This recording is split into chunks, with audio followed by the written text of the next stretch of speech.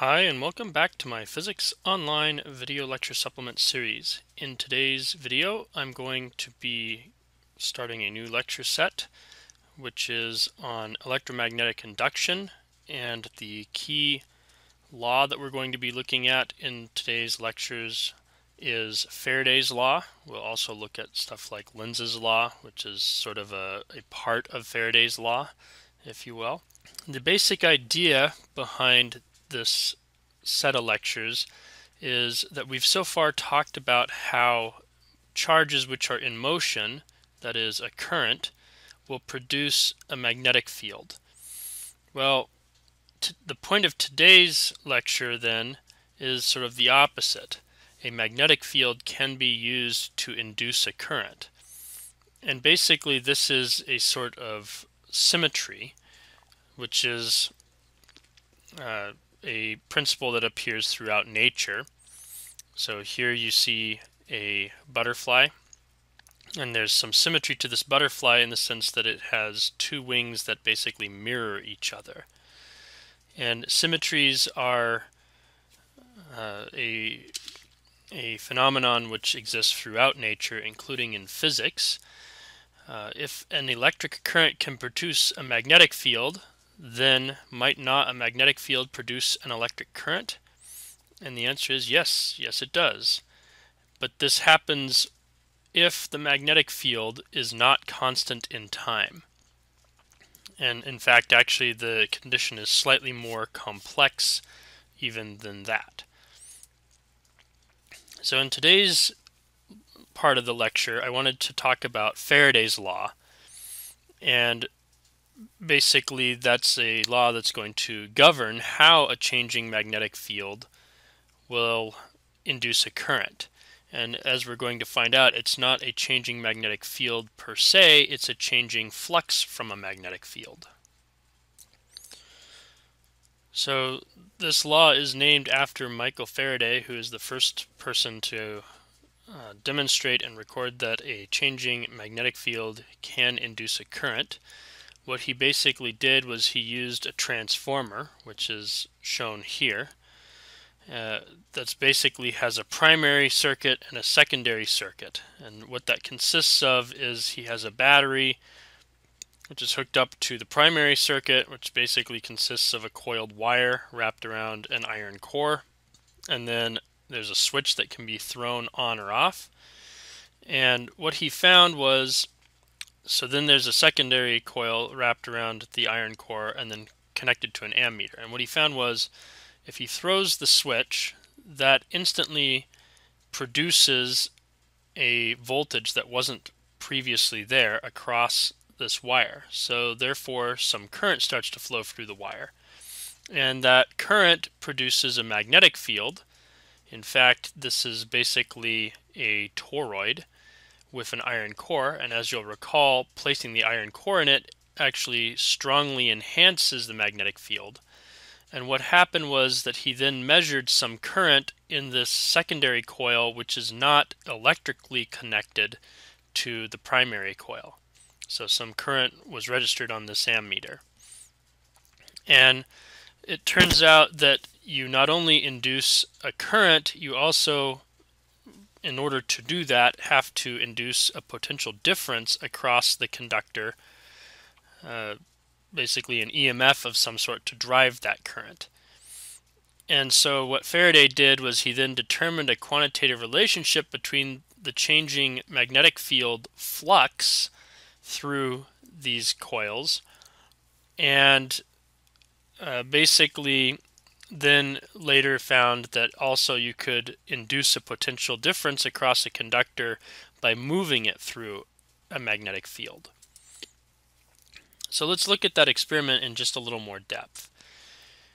Faraday's experimental apparatus was pretty simple. Again, it consisted of something that could measure current, an ammeter or galvanometer, which is connected to a coiled wire that is electrically isolated from other sources. So there's no voltage source here in this circuit.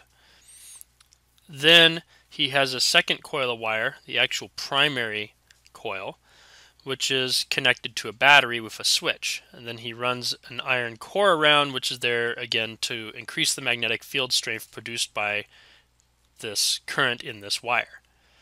So when you have this particular circuit, when the switch is open, there's no current flowing, and the result of that is that there should be no magnetic field produced. There's no moving charges, hence no magnetic field.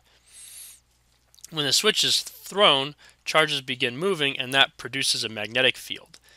And as you know, the magnetic field is, yes, inside of these coils, but because these coils are more nearly a solenoid than a toroid, since they're not really wrapped all the way around this iron core, the result is that there will be some magnetic field lines that loop around like this, or that loop around like this, as the case may be.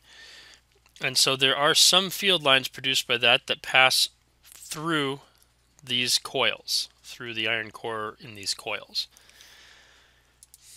The secondary coil, again, is not connected to a battery or any other EMF source. But what happens is that when the switch is thrown, the galvanometer deflects momentarily. So it registers some current if the switch is opened and closed suddenly. And basically, opening or closing the switch in the primary circuit changes the current for the primary coil. It's either 0 when the switch is open or not 0 when the switch is closed. And hence, you have the magnetic field changing in both sets of coils. So what this does is when the switch is opened, the magnetic field has to be reduced, and what happens is the galvanometer actually starts reading a positive current. When the switch is first closed, the magnetic field increases and the galvanometer starts reading a negative current, which basically means that the current has reversed directions, and hence any magnetic field produced by this coil will also have reversed directions. And the conclusion that he drew with this is that by changing the magnetic field, he has induced an EMF and hence a current in this secondary coil. Faraday's experiment basically used a single battery and a switch, which basically means he had a DC source, but you could also imagine removing the switch and just having this wire connected but hooked up to an AC source. And what would happen therefore is that the current would be changing within this wire according to the equation that I introduced in a previous lecture for the alternating current, namely current equals some maximum current times the sine of some angular frequency times time. So that would also produce a changing current, hence a changing magnetic field, and then you'd actually get some induced current over here with interesting changes in this galvanometer reading throughout. There is, in fact, another method for inducing current in a magnetic field, and this one actually does not require the use of any battery or voltage source, AC source, anything like that. Basically, what happens is you put a loop of wire like this into a magnetic field, and this loop of wire is connected to a pair of little ringlets, and the ringlets are then connected to a pair of carbon brushes, which then connect to a galvanometer. So basically each ring is connected only to one end of the wire. It's not touching the other end of the wire, and the use of the ring is that as you rotate this thing, this ring is always in contact with the carbon brush, this ring is always in contact with this carbon brush, and hence you'll always get current if there is any to measure. So you insert this ring into a magnetic field.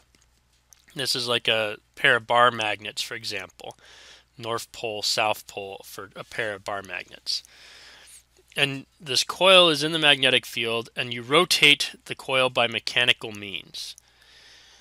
And so what that does is that at some points the field is perpendicular to the area enclosed by this coil. At some points the field is parallel to the area enclosed by this coil. And most of the time it's somewhere in between. And as you rotate this thing in the coil, you produce a measurable alternating current. This, by the way, we'll talk about later, is the basis for making an AC generator. We've talked about DC motors previously. That is to convert from having current, or basically electrical energy, into something that can do mechanical work. A generator does the opposite. It goes from having mechanical work to producing electrical energy. So what is it that's actually changing in the case of this second method of producing a current? The magnetic field is basically uniform and constant here. The externally produced magnetic field is not changing in time, it's not changing in space, so it's not a change in the magnetic field per se that is causing this induced current. Instead, what happens is that the magnetic flux through the loop is actually changing. You'll recall that in general, flux is given by whatever the vector field is dotted with the area of interest. So in this case, you have a magnetic field, B, and the area is the area enclosed by the loop. So you could imagine these four sides as being the wires making up the loop. And so the area is whatever the area that is enclosed by those four sides is. And so the flux is B dot A, and is basically B times A times cosine of theta, where theta is the angle between the area vector and the magnetic field vector. Recall again that the area vector is perpendicular to the plane in which the actual area is contained. And this has basically the exact same form as the electric field flux that we found earlier. I mentioned in my previous set of lectures that the SI unit for magnetic field flux is the Weber. 1 Weber is a Tesla meter squared. So that is magnetic flux in a nutshell. Now let's think of the magnetic field lines and the flux produced here. Recall when we talked about electric field lines that you could visualize what the flux from an electric field is by looking at how many lines puncture through or penetrate through the surface. And if they are going one way through the surface, they count as positive, and if they go the other way through the surface, they count as negative.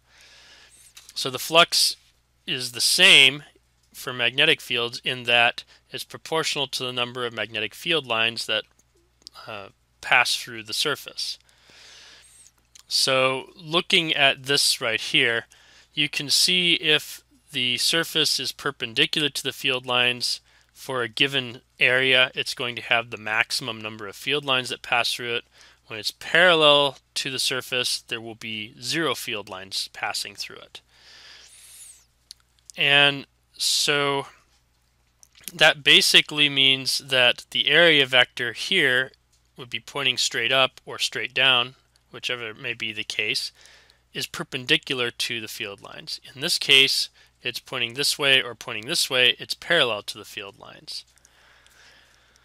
And it's worth noting, in addition to all this, that if we added some more loops, that would be like adding a few more surfaces in here. And so if you have n identical loops, then the area is multiplied by n. So if this thing has an area A, then n of this thing has an area of n times A.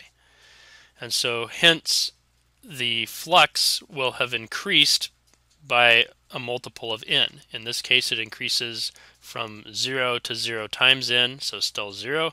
In this case, it is B times A, where B is the magnetic field strength, A is the area of the loop, times n.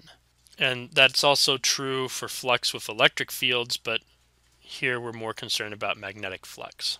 So Faraday's law actually gives the induced EMF as as a function of the number of coils in the loop and of the change in flux per unit time. So the average induced EMF would be negative N, that's number of loops in the coil, times the change in magnetic field flux per unit time. So this would be change in the product of B times A times cosine of theta per unit time. So what that's basically saying is, if you have a coil, you have a galvanometer or something else that you can use to measure currents or voltages, an ammeter, a voltmeter, what have you, then you can detect a induced current by doing any number of things. One is that you can move the magnetic field, or basically move the magnet so that more field lines are puncturing through or fewer field lines are puncturing through, or so that more are puncturing one way or more are puncturing the other way. And any of those will be a change in flux per unit time, and so you'll induce a current. You can do the same thing by moving the coil itself. And of course, you can also do this by either rotating the magnet or rotating the coil, because that will change the angle theta between the area vector for the coil and the local magnetic field. And last but not least, you can actually do this also by decreasing the size of the coil, which is something that we'll talk about later. So you can induce a current by changing the size of the coil while holding the magnet steady and holding the coil otherwise steady, because you've reduced the area or you've increased the area. So that gives you the average induced EMF. By the way, if you're looking for what's the current, because that's what the galvanometer is actually going to measure for us, or an ammeter would actually measure for us, then you just need to know what is the total resistance of the coil, because this divided by the resistance should give us the actual current. So this is, again, an average EMF. If you want to get a good approximation of an instantaneous EMF, you do this very rapidly, so over a very short amount of time. This brings me to Lenz's law. So I mentioned that Lenz's law was a part of Faraday's law earlier on. It's actually the point of the minus sign in Faraday's law comes from Lenz's law. Lenz's law is there to just tell us the direction in which the magnetic field will be inducing a current. And basically there's kind of two things to this historically. One is that Faraday's law only really predicts the presence of a current as such. So when Faraday wrote his law, all he predicted was there will be an induced EMF and or an induced current. And I don't know actually whether he predicted the direction. I imagine if he was using a galvanometer that he did in fact predict the direction. What Lenz has done, and the reason why he's credited with a separate law here, is he explained exactly why it is that we have the direction that is the way that it is, namely with this minus sign. And what his explanation is that when you induce an EMF and you produce a current, that induced current is going to itself produce a magnetic field. And he noticed that the magnetic field that is produced, which might be called the induced magnetic field, is going to also have a flux through the loop in such a way that the flux that is induced will oppose the change in the previously existing magnetic field flux. So there's ultimately two magnetic fields now. The original field B, which might be changing, and an induced magnetic field B induced, which also may be changing. And these two fields may be in the same direction or they may be in opposite directions, but the thing that determines the direction of the induced field is that it also has a flux through the loop, and that flux should be in the opposite direction as the change in flux of the original field. So what that means is if you have reduced the magnetic field flux by this field B, then the induced field must add flux in the same direction as the original flux from B. If you are increasing the flux due to this field B, then the induced field must be in the opposite direction, or in other words, it must produce a flux that is in the opposite direction of the increasing field. And so it does not mean that the total flux through the loop is zero or is constant in time. The total change in flux is zero, or the total flux is zero in time. What it does mean is that changes in flux will always end up being less than the amount that would have otherwise been predicted without having this induced current. So let's look at a couple of short examples now for all of this.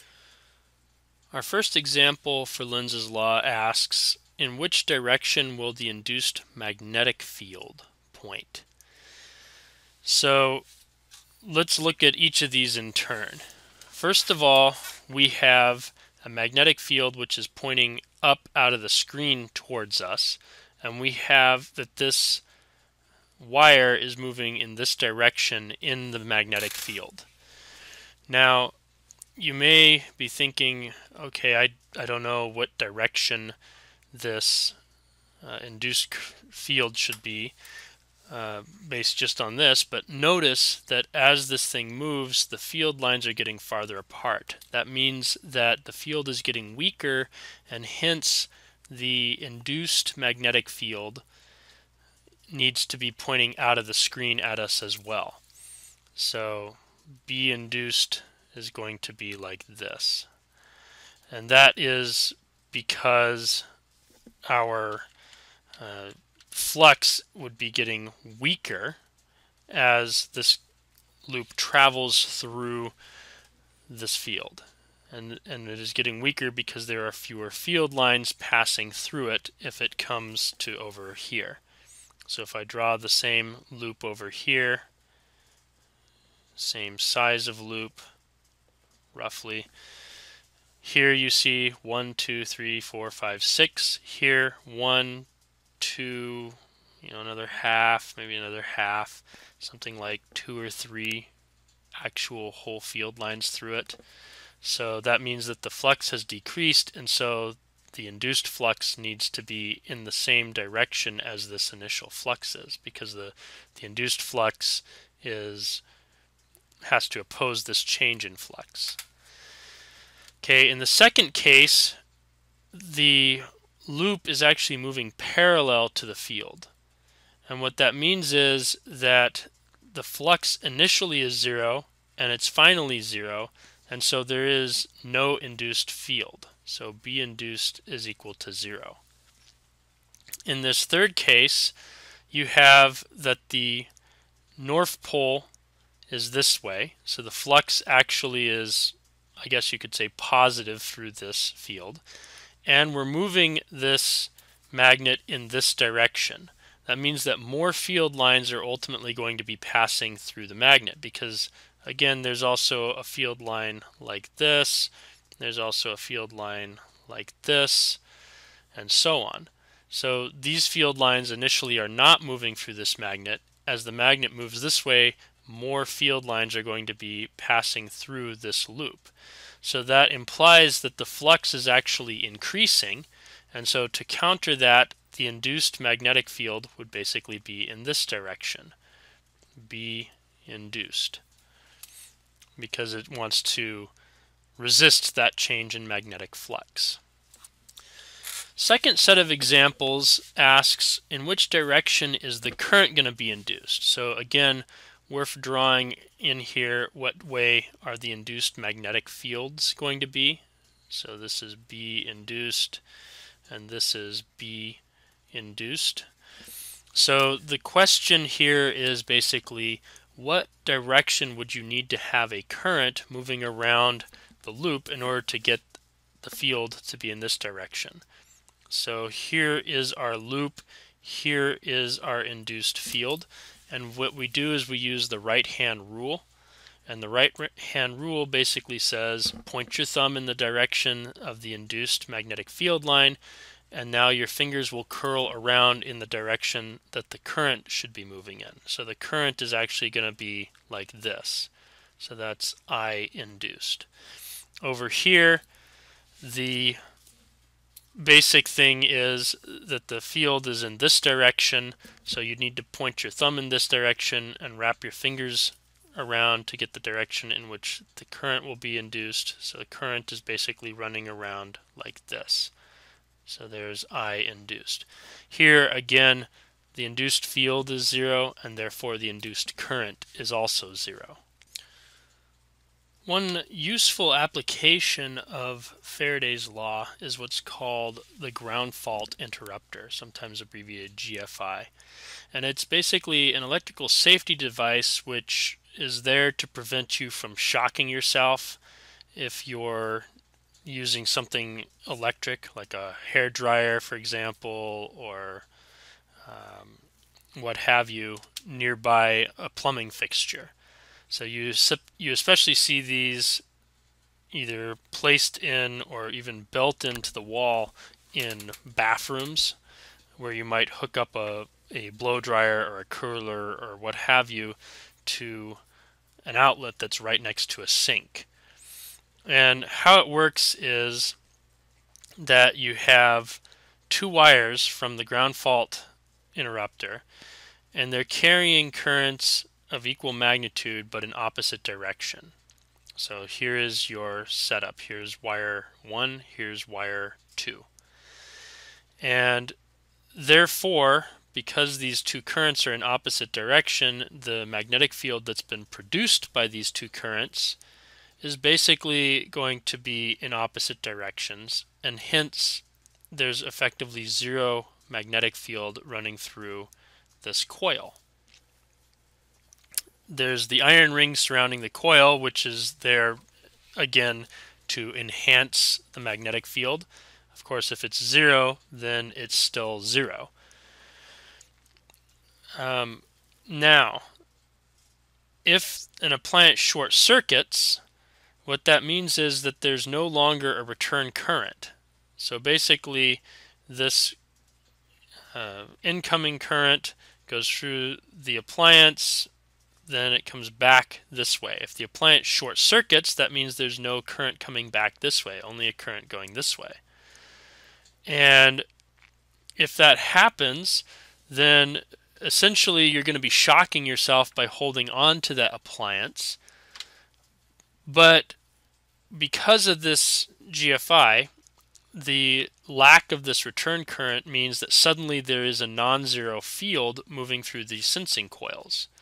And so that induces an EMF, it induces some current, and the result of that is that it trips the circuit breaker, which cuts off the electrical supply to the device that you're holding, thereby hopefully preventing you from electrocuting yourself, especially if you're sort of standing over a sink or that kind of thing and there's water nearby to contribute some extra current, some extra electrons for current for you.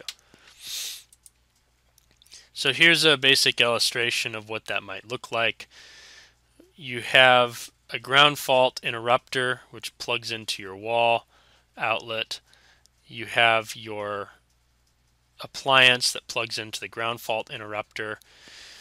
And if for some reason there was a short somewhere in this, then it basically means that the person touching it is now the path to ground, as opposed to the return wire, which should normally be the path to ground for an electron. And so you basically get shocked. The ground fault interrupter prevents that from happening by basically cutting off the incoming electrons or outgoing current. And you see these, you can buy them if you want to plug it into a normal wall outlet, but if you go to a hotel or even some apartment houses, that kind of thing, you might see, especially in the bathrooms, that the wall outlets look something like this. And what that basically means is that there's a built-in ground fault interrupter into this wall outlet. So we've already seen that if you change a magnetic field, or if you change the flux from a magnetic field through a loop, you're going to be inducing a current and you're going to be inducing an EMF within that loop. And the current implies the existence of an electric field which drives the current. So if you have a circular loop like this, then the E field points everywhere in the direction in which the current is being driven. So basically around the loop in a counterclockwise direction if the current is moving counterclockwise. Similarly, if you're going to have current moving around a loop, then it kind of implies a voltage drop across the loop or an induced EMF. And as you recall, a voltage drop is given by the electric field times the distance over which that electric field is applied. In other words, the electric field is change in voltage per unit distance. So that means that if you have a changing B field, you're also going to induce an E field. And therefore we can write Faraday's law in a more general form than we've been writing it by including that the induced EMF is E dot delta R, which is equal to N delta phi B over delta T. In other words, you have an induced electric field which, when dotted with the displacement vector around your loop, is going to be equal to the number of turns that your loop makes, or the number of windings in your coil, times the change in your magnetic field flux per unit time. And it's also worth noting that the induced electric field is not conservative. The reason why that's interesting is that in a static electric field you get a conservative field. This is not conservative in large part because of the fact that it's changing in time, and so it takes some amount of time to move through the E field. And since the E field itself is changing, that means that you don't have a uniform E field, and so as you make your way around this entire loop, you will have found a different E field than what you started with. It's also worth noting that in this particular loop, if you look at how the E field is pointing, it's not pointing all in a single static direction, and so everywhere in this loop your charge would be accelerated by this E field, and as it makes more laps around, if you were to have this E field somehow be constant, it is still not uniform, and hence your charge would just be accelerated more and more and more as it goes around the loop. I wanted to work through a slightly longer example that actually makes use of Faraday's law instead of just Lenz's law. So we're going to consider a solenoid in a magnetic field, and the magnetic field is actually changing, and so the question is, what will be the induced EMF, current, and magnetic field for this solenoid? Recall that a solenoid is basically a series of turns of wire. So this right here looks like kind of a loosely wound solenoid. Ideally, it's a little more tightly wound than this. So we're going to consider this solenoid to be a sort of ideal solenoid. So what we're going to do is we're going to look for an end-on view of these turns. And what we've been told is that the radius of one of these turns is 0.0125 meters. We're told that the total length of this is 1.000 meters, and that it has 1,500 turns to it. And so what we're supposed to do here is figure out what is the induced EMF and what is the induced current, what is the induced magnetic field. So let's draw what our magnetic field basically is looking like here. So our magnetic field we're assuming is sort of uniform and pointing out of the page at us, since that is how the coil is set up. So our magnetic field is basically like this, and this magnetic field is decreasing. So implication of the fact that this is decreasing is the fact that therefore the induced magnetic field will also be out of the page towards us. So that actually gives us the direction of the induced field. The induced field will be like this, so B induced. The induced current, point your thumb out of the page for your right hand, wrap your fingers around the coil. So here is the induced current direction.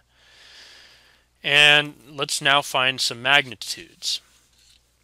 So the magnitudes we can find by using that the average induced current is going to be N times delta phi B over delta T, and according to Lenz's law, this whole thing should be negative.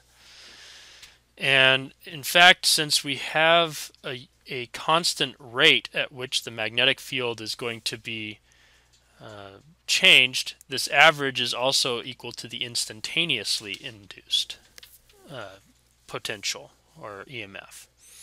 So we have T. Delta T was given as 2.00 seconds. Delta phi basically is going to be delta of B dot A. And so that basically is B initial times A times cosine of the angle between them. But as you can see here, the initial the cosine of the angle should be 0 because this right here is the area vector. So we'd have B initial, or excuse me, B final times A minus B initial times A, and B final is 0.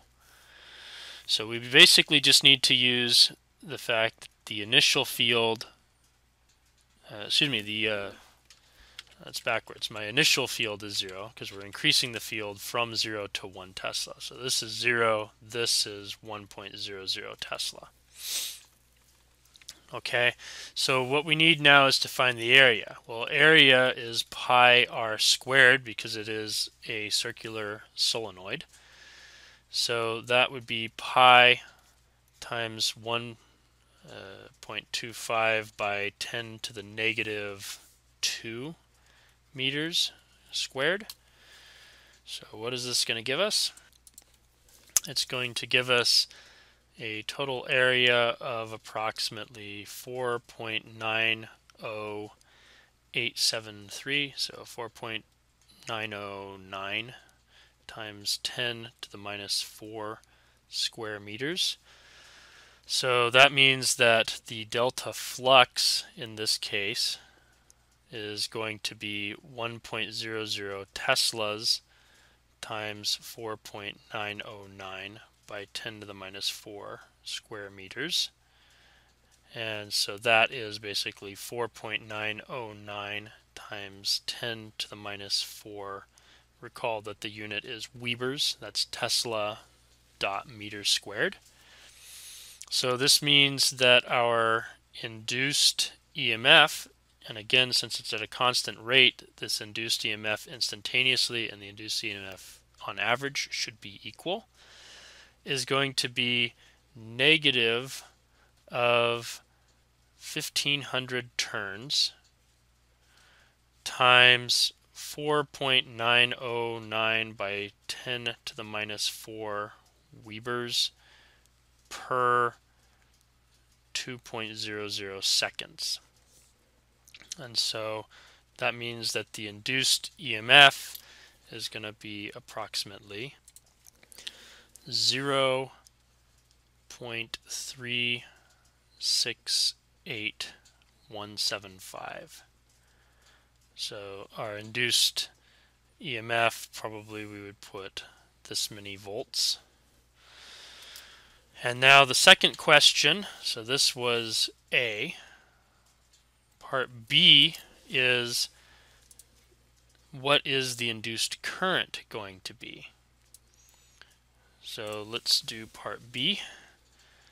And part B, basically what we can use is that the induced current, I induced, is equal to E induced, or EMF induced, over R.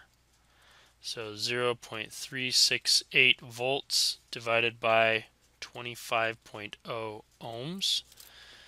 So if we divide this by 25, we get that the induced current is approximately 0.014727 amps. So that is, of course, a measurable current. That would be 14.7 milliamps for what that's worth.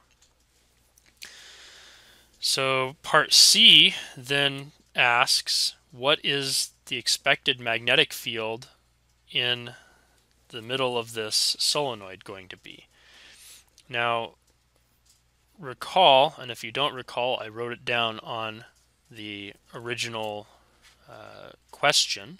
For a solenoid, the B field is equal to N mu naught I over L, which is also mu naught little n I. That's number of turns times the permeability of free space times the current divided by the total length.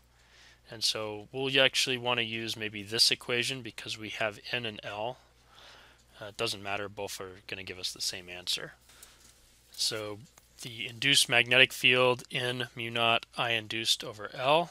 So we have 1500 turns times 4 pi by 10 to the negative 7 Tesla dot meters squared per amp times 0.0147 amps, and then the length was given as 100.0 centimeters, so that would be 1.000 meters. So this gives us a total of induced field strength would be 0, let's just write it in scientific notation, 2.77 times 10 to the negative 5 Teslas. So that is what our induced magnetic field strength would be. I should state here that I was misreading the problem when I first labeled this diagram. I somehow flipped from starting at 0 Tesla to ending at 1 Tesla. Somehow I misread that as starting at 1 Tesla and ending at 0 Tesla. So actually the induced magnetic field and the induced current are in the opposite direction that I initially said they'd be in.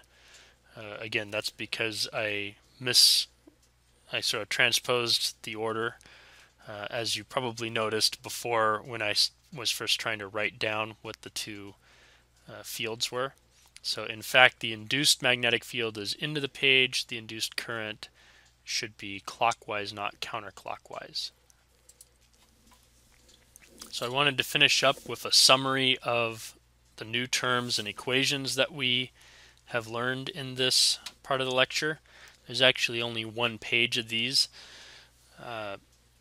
What we first saw is that we encountered the magnetic flux. We actually encountered that in the previous lecture, but we didn't really do anything with it. In this lecture, we actually did make use of it. Recall that the units are Webers, where 1 Weber is a Tesla times a meter squared, and the flux is given by B dot A. Second, we encountered Faraday's law as such, which is that a changing magnetic field is going to, a changing magnetic field, or a changing magnetic field flux really, is going to induce an EMF and a current around a loop.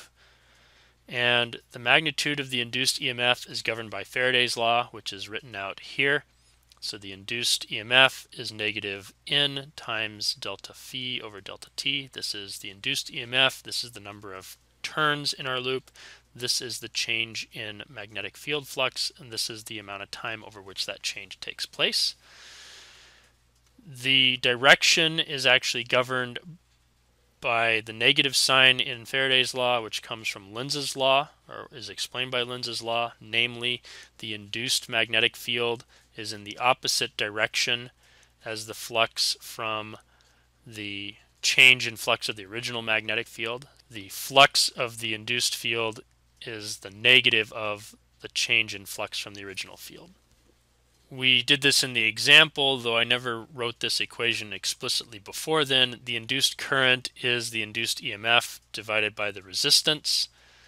And last but not least, a change in flux for a magnetic field will produce an electric field, and it's governed by this equation: E dot delta R, or electric field dotted with displacement, which is in fact the induced EMF, is equal to negative of the number of turns times the change in flux for the magnetic field per unit time. And worth noting that this is not necessarily a conservative electric field, unlike static fields, which are conservative. So that concludes the first part of this lecture on induced current and induced voltage, induced EMF, induced fields. Faraday's law is the main takeaway, with Lenz's law being an important conceptual component of that. In the next part of this lecture, we're going to look at motional EMF, and we're going to look at some applications of EMF, of induced EMF, and of Faraday's law. We of course already looked at one application, which was the ground fault interrupter, and I alluded to a second application, which is the electrical generator. We'll see a little more of that in the next set of lectures. So I hope you found this video helpful. Thanks for watching.